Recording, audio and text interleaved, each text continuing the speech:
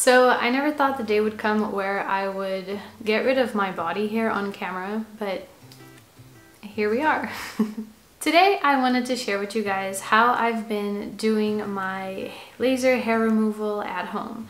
Now, quick disclaimer, IPL is not the same as laser removal. It's not the same technology that they use in laser removal centers, but it does the exact same thing, and I'm going to explain some other things to you, but I have to start off by making the disclaimer that I am not a healthcare professional, so please, if you're considering doing this, do your research and read up on the equipment that you're planning on using, but also maybe ask your doctor, especially if you have any skin issues or something like that. Now that we're over the disclaimer, I have been using now for, I think 6 weeks. Yeah, I think this is week 6 or 7, my IPL hair removal machine, and I've chosen the brown one. It's the Silk Expert, and this video is not sponsored, by the way, but I'll leave a link down below. I've been loving my experience with this one, and I can speak for some others, but I do know that there's some great reviews out there for the Philips Lumia, which I will also leave a link down below. I don't know if the price difference is very big, but I initially decided to get laser hair removal because I live in a pretty warm country. I live in Portugal, and I've always been someone who went and waxed, and I'm used to the pain of waxing, but not only did it get expensive, but it was also pretty annoying because, for example, if I had a little bit of stubble growing, I couldn't go wax yet because it wasn't long enough, but I also couldn't like shave. So there was like always those in-between points where you're waiting for the hair to grow back where it's long enough for you to wax. It's inconvenient, and I looked into getting my hair removed in a clinic, but it's freaking expensive. The most like inexpensive one I found was like 100 euros for your full legs, and you have to go like multiple times, I think like once a month. So this one I think cost me around 500 euros, but it's a one-time cost, and it literally is supposed to last you a lifetime. So I figured this was worth the investment. It is pricey, but I don't know. I just thought that if I was going to be spending that much money, I'd much rather have my own machine and do it at home and like watch Netflix. Let's start with some pros and cons. A pro is definitely that it's working. Like, I've seen incredible results, and like I have really dark hair. This is my natural hair color and pretty fair skin. And Braun basically has a little chart. I'm going to try to find it and put it right here for you guys, that lets you know the ideal skin tone and hair color for this. They put a limit after a certain skin tone, like if you're too dark, then it won't work for you, or if your hair is too light, like if you're too blonde. And I know that I think red hair was also something that you couldn't do. And the reason for this is because it's a light treatment that targets your hair follicles and your actual hairs. And the bigger the contrast between your hair follicle and your skin, the more likely and more effective it is. So for me, it works really nicely because the contrast between my skin color and my hair is pretty huge. Another important disclaimer is that you're not really supposed to be doing IPL treatments over like tanned skin or broken skin. So if you're thinking about getting this done so that in the summer you can have less body hair, then you're gonna wanna start this in the fall, winter. And the way this works, and I'm going to show you guys the app, is that for the first 12 weeks, they recommend that you do the treatment once a week. They have an app that you can use to help you track your treatments. And for example, if I go here onto plan and track, then it'll tell me like when I have to do my next treatment. So for example, I just did mine, so I'm going to mark it as done. And then it tells me that my next session will be on the 26th of April, arms, underarms, legs, and bikini zone. Those are the areas that I'm doing right now. You can also do your face so long as it's under this area, but I personally just prefer to wax. I use those little at-home wax strips for there. I don't know what it is, but I kind of like it that it's like not up all in my face.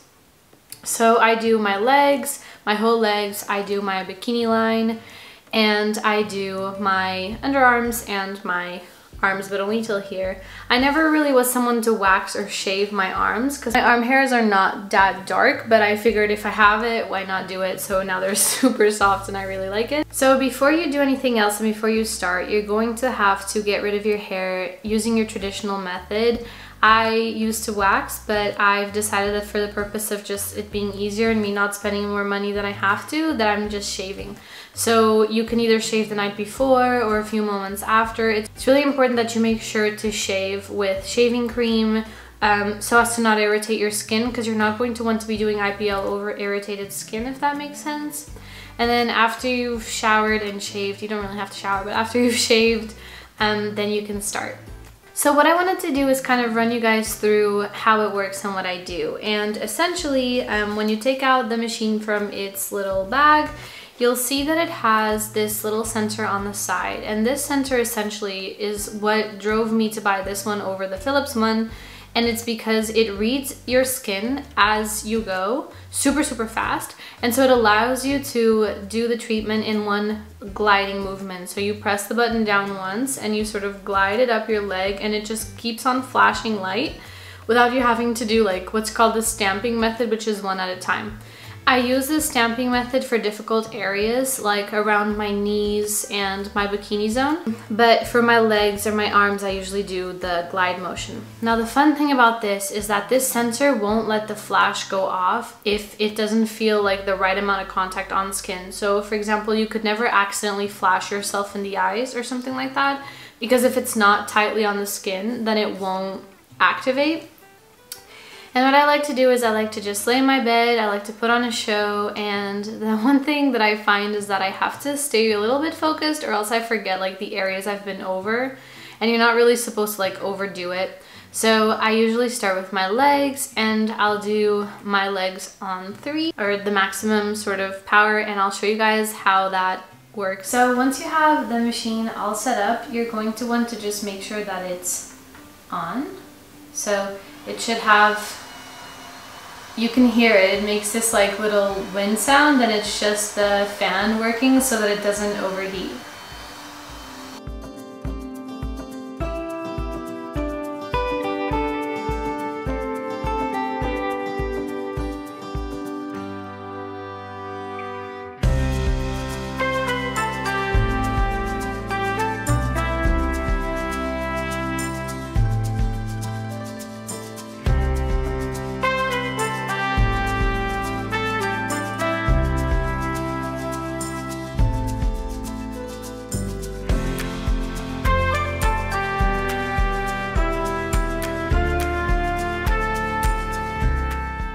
The best thing about that is that not only is it super fast, but it's pretty much painless. I'm used to waxing, so like if you're used to the pain of waxing, this is literally nothing.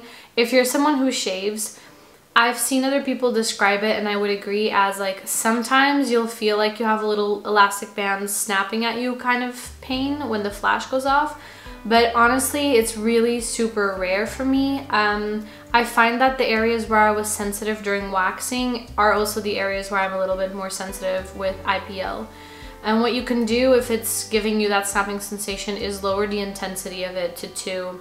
And for example, in my bikini area, I can only use the 2nd intensity because it's a little bit painful for me with the first one. I heard a lot of people say this too, but under my arms and everywhere else, I use the full power. What you do basically is that you do this over the course of 12 weeks, once a week, and then basically you're only supposed to have to do touch-ups once a month or as you see patches growing, but over time, it's supposed to make it so that you rarely ever have to do it again. I also never thought I'd do this, but I just wanted to show you guys what it looks like doing your underarms and your bikini zone, because all the other videos that I saw while I was doing research didn't show this.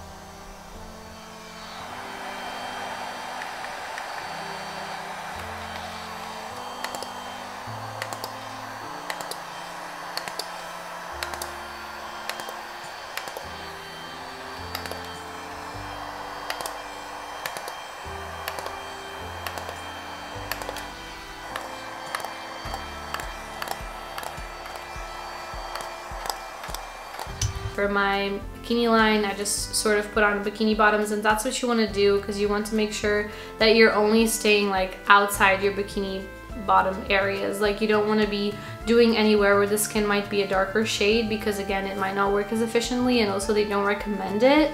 So don't be IPLing your privates without asking for doctor's advice first. And I personally just sort of do anything that would show over my bikini. So I will lift a little bit and sort of do the inner areas, but I'm not going to do that on camera.